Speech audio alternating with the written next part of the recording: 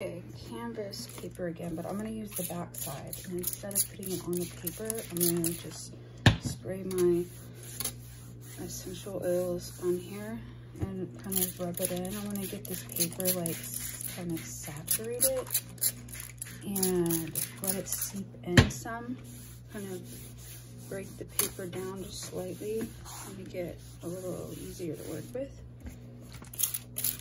Do this a few times, and then I'll leave like a light layer of water on top, just barely glossy. So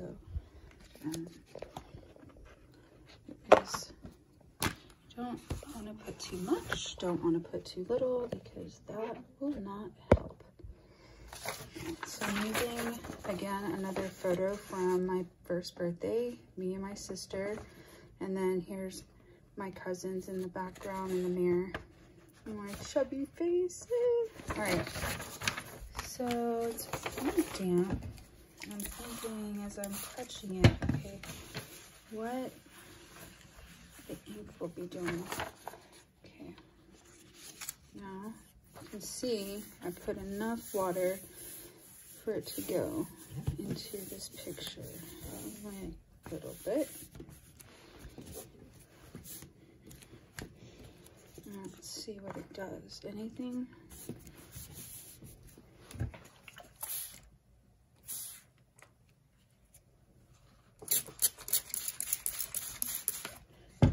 Water the back of it. Water this picture. And let it drip some. Experimenting. It's fun. Now, I've done this and then put oil on the top. I wonder what would happen if we use my very favorite oil medium, Galcide Light. Thanks, Galen. Okay.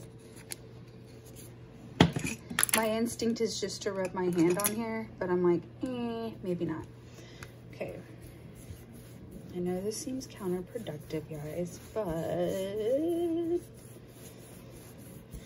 see what happens. Will this oil go through the paper? Well, I mean, if the paper gets saturated enough with it, it does end up on the table, carpet, or, you know, floor or whatever, but so maybe it'll work on the paper. Oh, yeah, okay, all right, we're getting somewhere. All right, let's put a little more water under on those spots that I'm missing.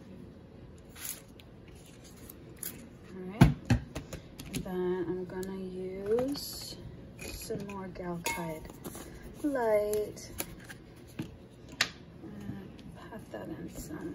This is like soppy wet. I just don't want to get this medium on my hand, especially since I'm wearing my jewelry, which I should have taken off. Okay. So I've been painting and doing stop motion and, you know, painting on clothes and different things throughout the semester. And then Ben said he thinks my strongest pieces were actually my prints from the summer. So now I'm doing some more of those to see what I can come up with, you know, fill out that series. I've had other comments also that people have been liking them, so I really like that ghost effect. And also on some of the other ones, I added afterwards oils and different, see, I was about to stick my hand on it.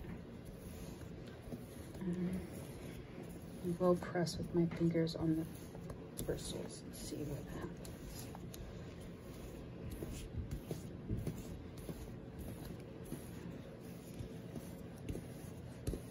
A lot of this is experimenting, and yeah. My goal is not to get a perfect image. I like that ghost effect. All right, so there's that one, and I'll probably do something to the edges of the paper afterwards. So I'm gonna like get rid of this one just because it's got oil all over it. And I'm gonna kind of let this dry some. I'm gonna clean the oils off the edge because, you know, that stuff takes, well, alkyd light dries faster than linseed and stuff, but I don't want it on here. I want to be able to get to it a little quicker. All right, so there's that one. And again, this is using the back side of that canvas paper. So, all right, guys, see you later.